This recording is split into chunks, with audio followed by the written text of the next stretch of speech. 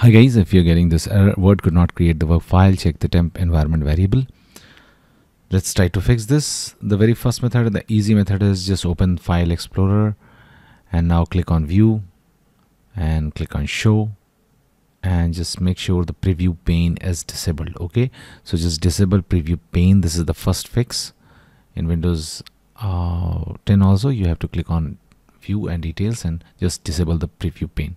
Now if this does not work, let's move to method 2, and that is just search registry editor in the search box. Now click on registry editor to open it, and now just go to this path,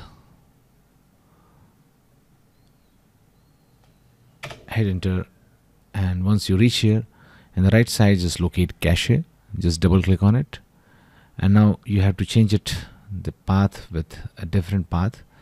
I've pasted all this in the description of this video. You can directly copy this from there, both these from there. Just replace it and click on OK, and after that restart your computer and your problem will be fixed. Now if this does not get fixed, let's move to fix 3. Just search sysdm.cpl.